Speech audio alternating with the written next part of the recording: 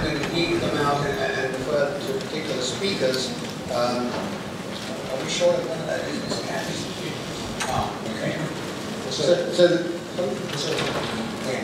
The first question, Nick, is for you probably. There are several quick parts to it. Does DBS slow progression of the disease? Does it worsen a person's balance problems? Does it improve freezing or make it worse? So those are all good questions, common questions that people wonder about. So definitely it is not a therapy that slows disease progression in the sense that, actually even last week I had a patient who was thinking about DBS, and I was explaining to him that he wasn't a good candidate, and then he's like, well, how am I going to get a cure? And I said, it's not a cure for anybody, and so it's not a cure. It could indirectly improve disease progression if it can keep you more mobile and doing things and keep on your feet and exercise, but not directly like helping the cells that are sick. The next question is, it can worsen balance. It can also help balance.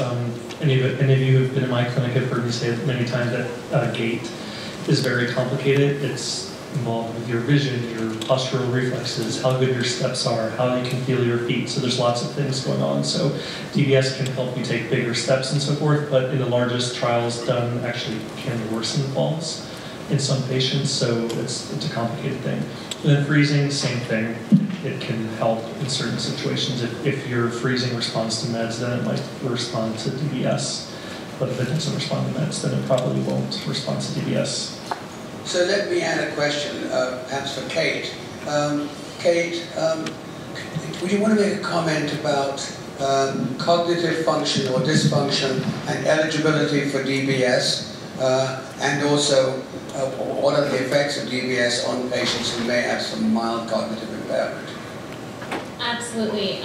So we do sometimes get referrals to the Memory and Aging Center to evaluate a patient who's either a good candidate for DBS, and because often if the patient has really significant cognitive impairment, they're not considered a good candidate for DBS.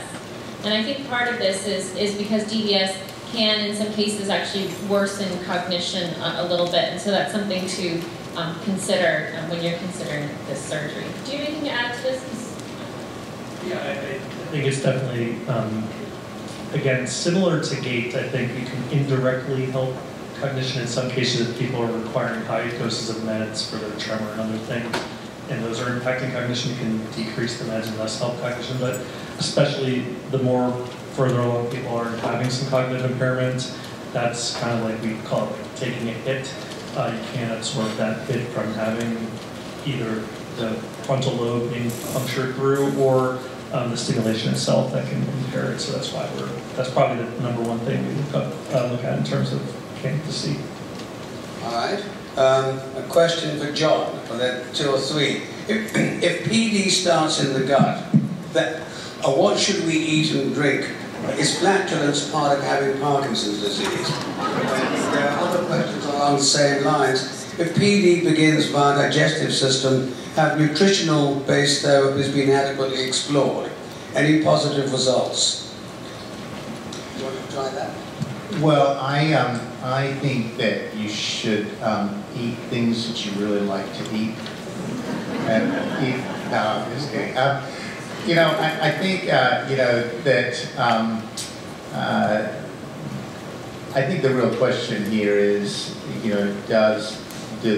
know, I'm sure all of you read a lot about what this, the term that's come into use now, microbiome, all of the whole community of bacteria that live in your intestines, and they play a big role in things like obesity, they play a role in early onset rheumatoid arthritis, and we believe that they play a role in other diseases as well. And whether they actually play a role in the onset of Parkinson's disease remains to be seen, but there in fact are studies being done right now to study populations of bacteria in the gut of people, intestines of people with Parkinson's, and compare that to people who don't have Parkinson's disease. Usually they try to get a spousal match, so one spouse does not have disease and the other one does, because presumably they're eating very similar diets.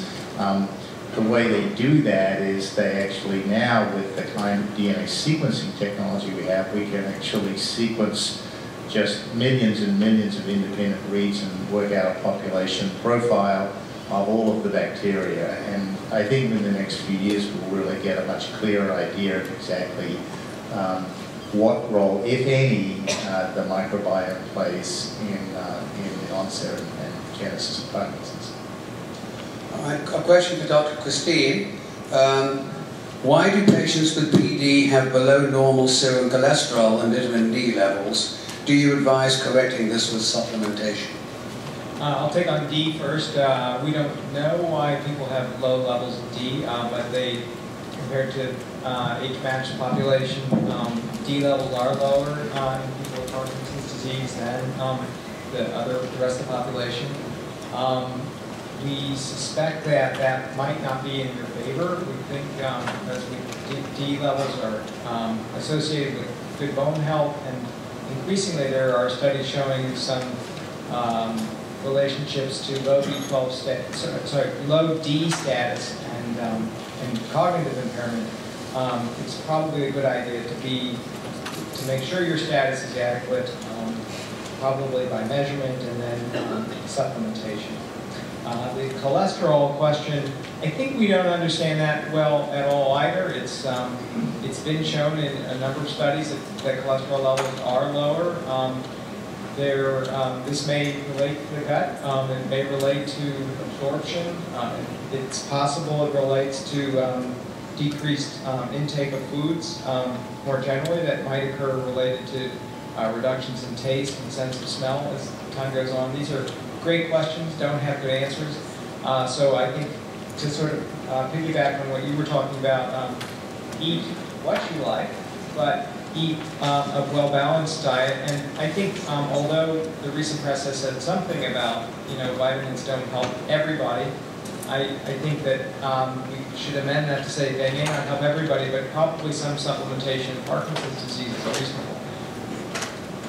Okay, there's a question here about, have you looked at mitochondrial function in the brain? The answer is yes. In fact, one of our faculty, Dr. Nakamura, is focusing particularly on that. There is a disturbance of mitochondrial function in the brain of patients with Parkinson's disease, and he is focusing on that in his studies. Perhaps next year he'll be able to give us a talk about that.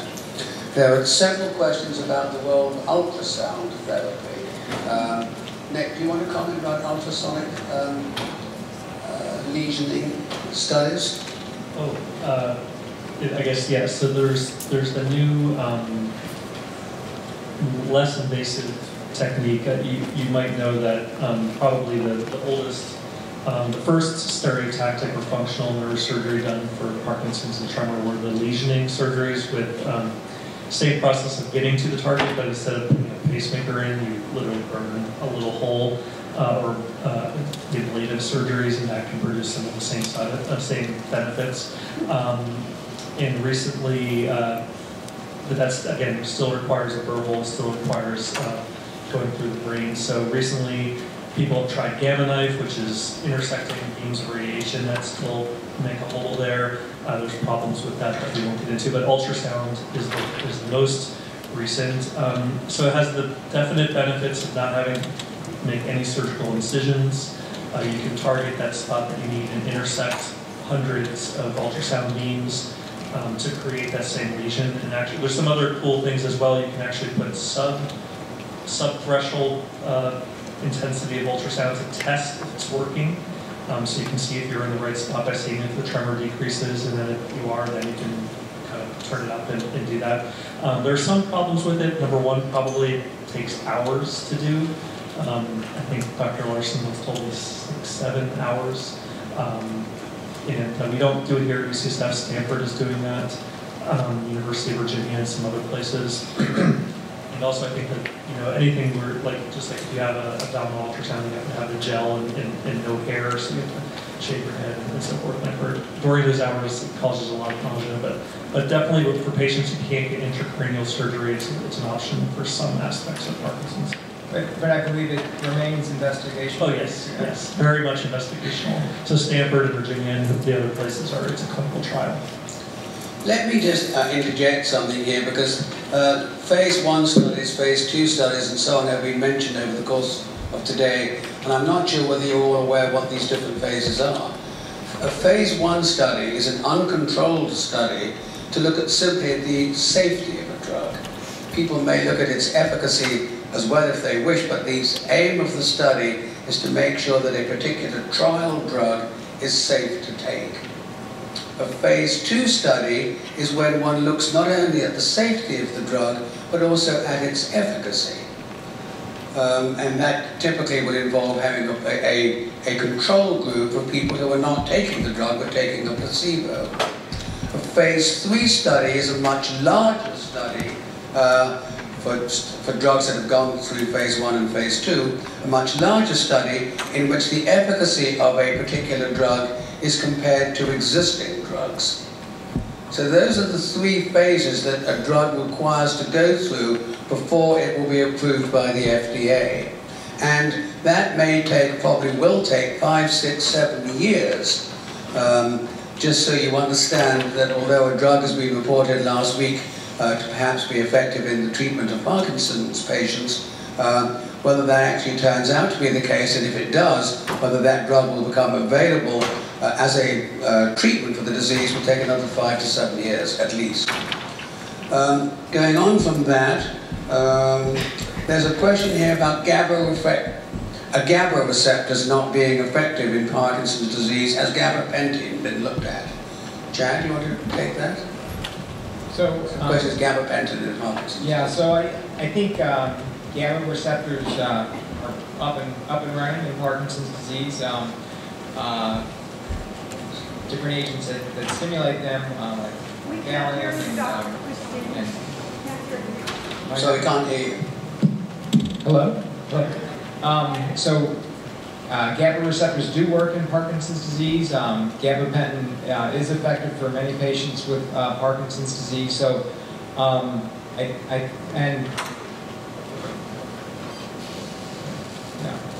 So I think there isn't a problem for that agent or for Valium in patients with Parkinson's. All right. A question for Kate Person. Are crosswords beneficial? Yes, absolutely. If you enjoy doing crosswords, I think that's a really good choice. So what I tell patients is it's important to keep your brain active. It's also important to, have fun. And so if you can make sure what you choose to keep your brain active is fun for you, then that's a good choice. And also, if you choose activities that keep you socially engaged, that's A+. All right. There's a question here about, let's find it again. Are there particular treatments that can be directed to patients with specific precursor symptoms, i.e. before Parkinson's disease becomes evident and diagnosable? Well, the answer to that is that a number of patients with Parkinson's disease will have developed, often years before they develop the motor disturbances of Parkinson's disease, have developed anosmia, or disturbance of the sense of smell, or constipation, or other such, sometimes depression or anxiety. The problem is that all these sorts of complaints are fairly non-specific. I mean, anosmia or disturbance of smell is very common, for example, particularly in people who've got allergies or colds or whatever. And there is no way really to identify precursor symptoms with such specificity that one could initiate treatments even if there were treatments to initiate.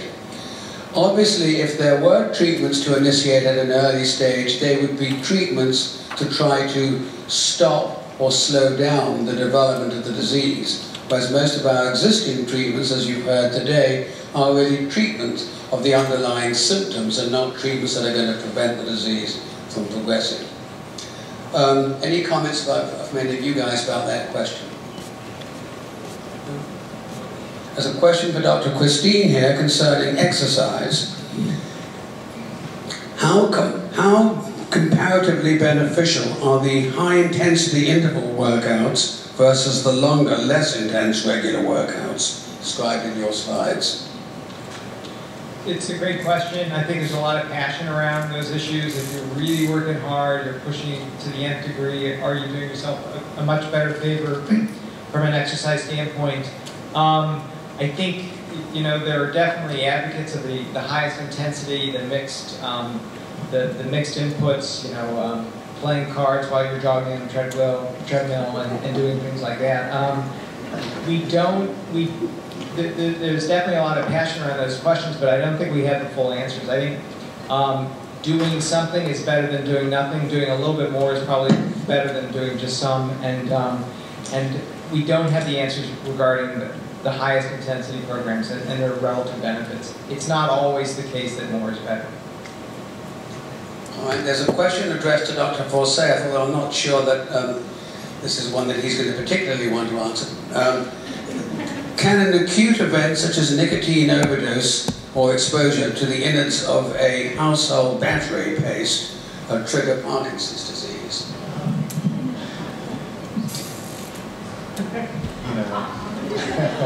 I thought so. You know, anything is possible. But I must say, though, that, you know, harking back to what I said before, you know, I guess it goes back to this thing of like, well, yeah, what did I do? I mean, am I responsible for the fact that I got Parkinson's disease? That's really what this question is. And the answer is, you know, you don't have to, with all the burden of the disease you carry, you don't have to carry a burden of guilt as well. It's not your fault, okay? And so, you know, anytime you sort of think about, you know, some incident in your past life, and what could it be that? Did I spray the roses? Did I break into that battery? You know, don't go down that road. Really don't go down that road, okay? So, in the United States, there are a lot of protections in place now for workers, particularly exposed to chemicals in the workplace. The problem is that the more we learn about the various potential neurotoxins, the more we lower the allowable level. And how reliable some of the studies are concerning neurotoxins is really very unclear indeed. Let me give you an example. Years ago, in the 1970s, it was said that painters, house painters, developed an encephalopathy, developed a disturbance of brain function. Their memory became less good, for example, and so on. And there were innumerable studies that came out, particularly from Scandinavia, but they had very good health services, reporting this. It was only 10 or 20 years later that it came to be realized that basically they had not compared the patients to adequate controls. And then it transpired that the guys who chose to be painters in the first place had these cognitive disturbances to begin with. So really negating 20 years of research. So that's that there are many problems to do with understanding the potential of certain chemicals to have neurotoxicity. The other part of that question was to do with nicotine. Now, it's been known for many years actually that cigarette smokers have a lower incidence, I'm assuming they survive, have a lower incidence of Parkinson's disease than non-smokers. So cigarette smoking seemed in some way to be protective. And that led to trials of nicotine. Chad, do you want to say a word about the nicotine trials? It's ongoing. So, well, let me expand on that. So there was a trial several years ago, actually, which failed to show any protective benefit, despite what I've just told you about cigarette smokers. That trial is now being repeated, and that's what Dr. Christine is referring to. So, the other question on the sheet of paper, addressed to everybody, is what is the youngest PD case that you know of? Anyone want to make a comment about that? How early have you seen Parkinsonism present? I think the earliest patient's age in my clinic was like 33. Can you talk a bit louder? Yeah, I think the youngest patient I've seen in my clinic is 33, actually 31. Although that patient and another patient with VMOS had actually had symptoms since high school, but they're the outliers. They're a genetic form of Parkinson's. They both have the PARK2 or Parkin mutation. So there are these outliers. So part of the problem in answering that question is that was the question directed actually at Parkinson's disease, or was it directed at a neurological disorder in which there may be Parkinsonian features, stiffness, slowness, whatever? For example, there is a disorder called Wilson's disease, which is a disturbance of copper carrying in the body. And those patients may present at 20 with a variety, or younger, or older, with a number of neurological complaints, including tremors of a variety of sorts, sometimes including a Parkinsonian type of syndrome. There's a disorder called Huntington's disease, in which people have made wild, swinging movements of their limbs and may have a cognitive impairment. Sometimes that disorder could present in young people with a disorder that looks exactly like Parkinson's disease. So it comes down to that question, the answer to that question comes down to really, what do we mean by saying someone's got Parkinson's disease? All right, there's a question for Ms. Wang. Kathy, can you be too old to get Social Security disability? I.e., over the age of 65, do benefits stop at 65? That's the question.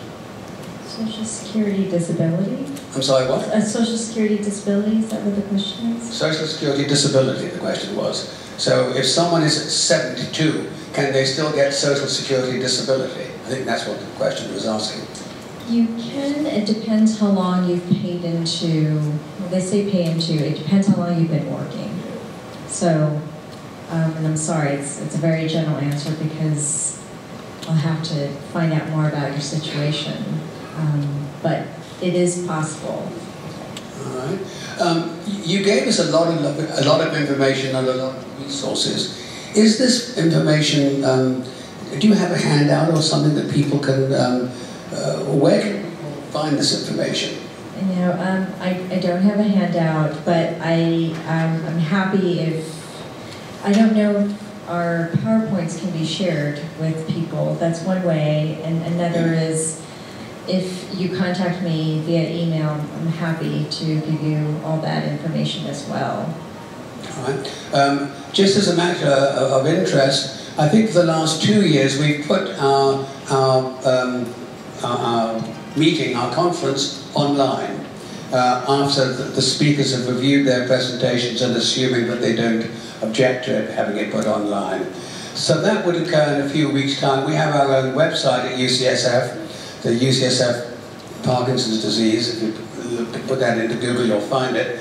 And so you should be able to access this conference and see it again online in a few weeks' time. Maybe actually 3 or 4 months, depends on how quickly we can get down to it. But that would be the plan, in which case you would be able, with Kathy's agreement, to access her talk.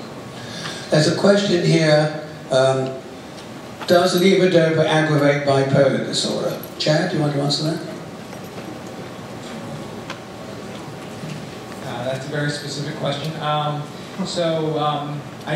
think I'll step back a little bit and say that that the dopaminergic treatments could aggravate underlying psychiatric disease. That's certainly possible, or they can cause psychiatric or behavioral symptoms. And so, if you think about dopamine agonists, there's been this whole new phenomena of what is called impulse control disorders, which are oftentimes new habits, new things that people take on, and which sometimes is benign, like washing dishes or vacuuming the floor, and sometimes much more colorful than that, and sometimes dangerous, like gambling. So that's dopamine agonist. It probably also occurs in people on treatment with levodopa as well, but to a much lesser extent. I've certainly treated a number of people with bipolar with levodopa before, and I'd say usually it's fairly well tolerated. But Nick, do you want to add anything to that? Yeah, I completely agree. I think the potential is there, but usually we actually have quite a few patients with bipolar diagnosis as well. The one case I can think of where I felt that the manic symptoms were exacerbated was when I think at a time when his bipolar was not well treated, and I had just gone up by a half tab per dose and triggered a manic episode. I think later, a year later or so, when they were better controlled, he re-challenged cautiously and it went smoother. So I have a little bit more reservations than you guys then. So I can, first of all, taking the depressive side of bipolar disease. I remember when levodopa first came out, this was in the late 60s and early 70s, there were a number of reports of patients with depression who got worse, but there were also reports of other patients with depression who got better. And so there seemed to be a somewhat variable response of patients with depression to levodopa. With regard to bipolar disease, in addition to the depressive side, there would be the other side where people became more manic or hypomanic or psychotic or whatever.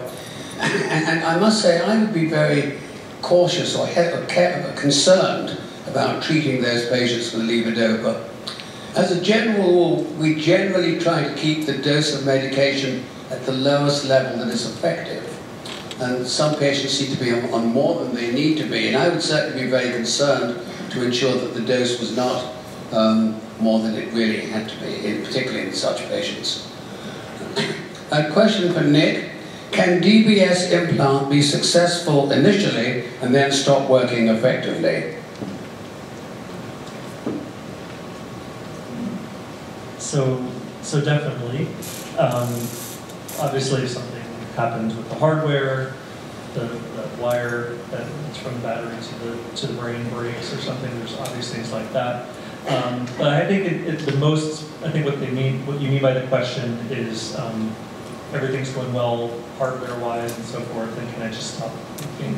Obviously, there's the battery draining and everything. But in general, what we see is that, and we have patients now implanted 15 plus years, especially part of the largest study, the co-op study, and what we see is that things like tremor, rigidity, the fluctuations, what it helps initially should be some help, and quite a large proportion of that help for a long time in some patients.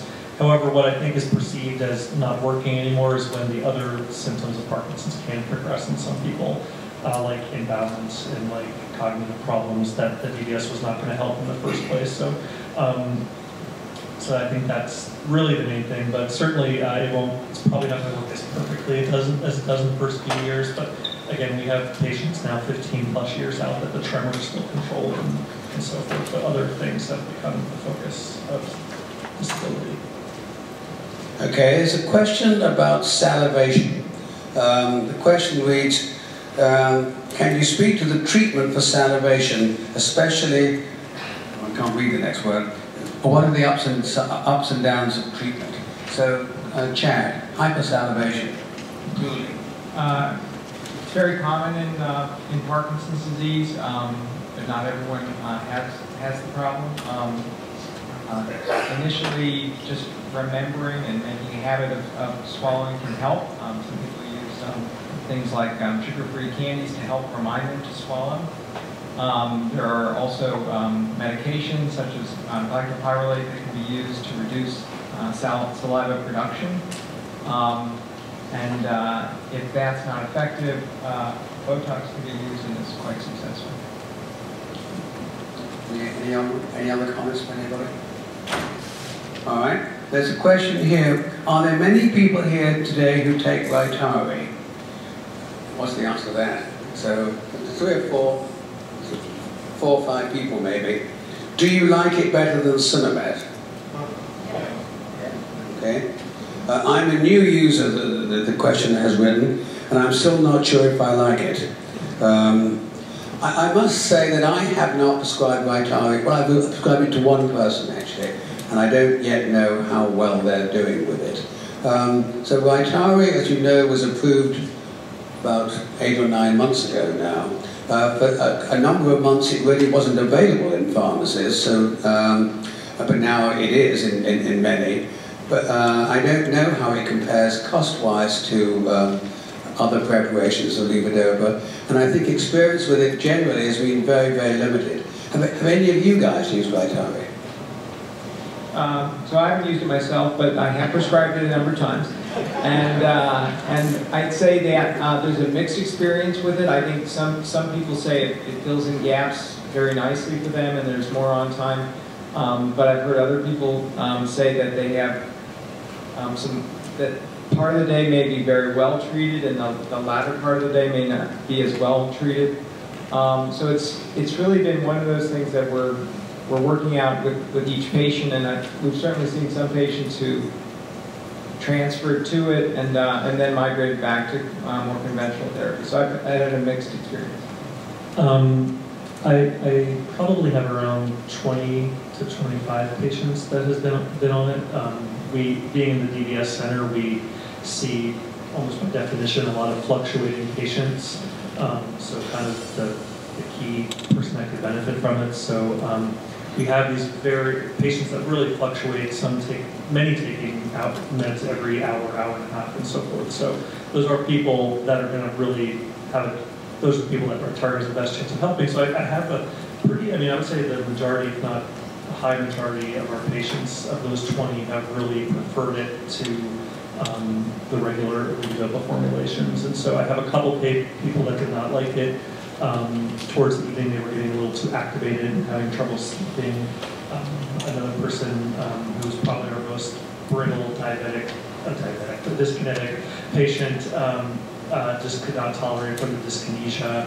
And then there's the cost issue, but most people have had a pretty positive experience.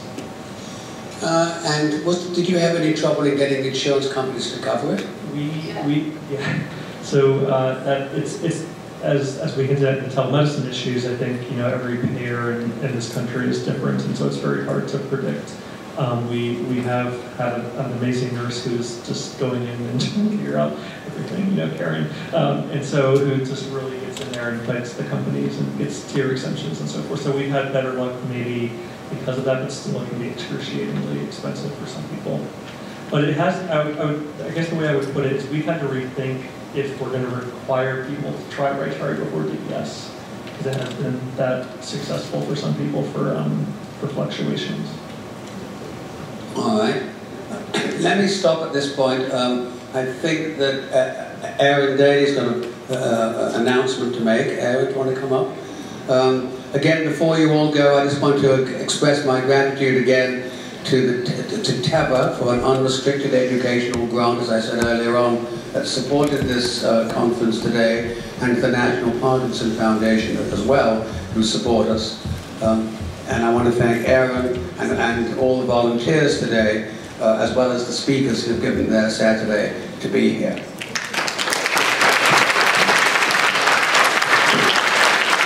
I think let's have a hand for Dr. Amanoff as well.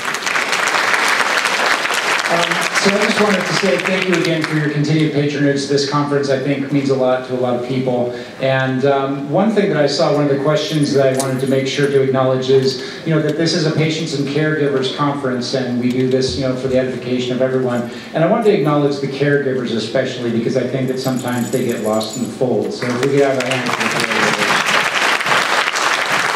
So I'd like to bring up Colleen Fisher from the NPF, who is just going to say a few words, and thank you again so much.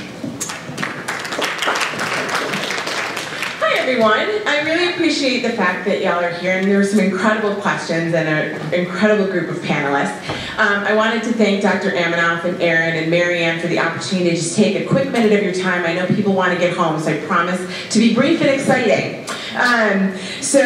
First of all, I am Colleen Fisher. I'm with the National Parkinson Foundation. I am the Community Development Manager for Northern California. And I do live and work here, right here in the Bay Area, so I'm your go-to girl for all things National Parkinson Foundation. I'm also the Moving Day Coordinator. So the walkathon that some of you may have been hearing about, that is part of my job description and what I'm so proud of, and one of the things I've been so excited to bring to the Bay Area in the last year. As you leave today, there are some hospitalization kits, those aware and care kits that you may have been hearing about. I just wanted to tell you a quick little bit about them. First of all, the team at UCSF, Dr. Christine, Dr. Amanoff, Marianne, they were instrumental in helping to put that kit together with the National Parkinson Foundation. So it's really a fantastic thing to bring home.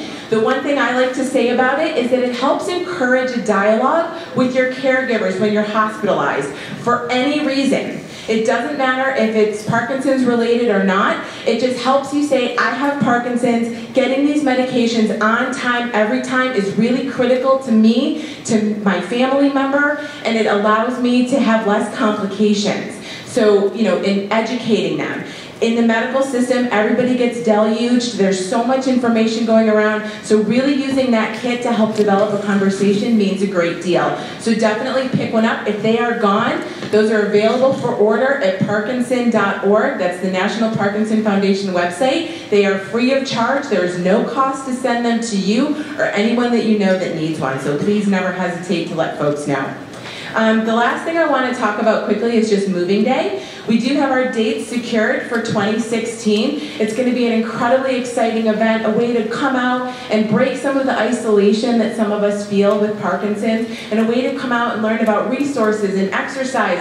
Maybe try a Tai Chi class or yoga, or learn about dance, or all of those different things so you can try and experiment with some different exercises, because we know that it's so crucial for your mental, physical, and emotional health. One of the things that I'm most excited about is that in the Bay Area this year, we were privileged to raise over $300,000 in our inaugural year with Moving Day. It was absolutely phenomenal. And the best part about Moving Day is that over $100,000 of those funds that were raised stay local and are going to be granted to local organizations, many of which are here today and have submitted grant applications, so we can continue to help the Bay Area community, not just Parkinson's patients nationally, which is so important, but to make sure that our patients here have the help that they need. So I'll be available as people leave to ask questions. Also, Ann Boylan and Debbie Sternbach are two of my favorite outreach volunteers. They've been tremendous in helping me. So if you have questions, you can certainly ask both of them. And I encourage you all to come out, and thank you again for making this an absolutely incredible day for all of us. Safe trip home, everybody. And one last thing, for those of you who asked about our website, the web address is pdcenter.neurology.ucsf.edu.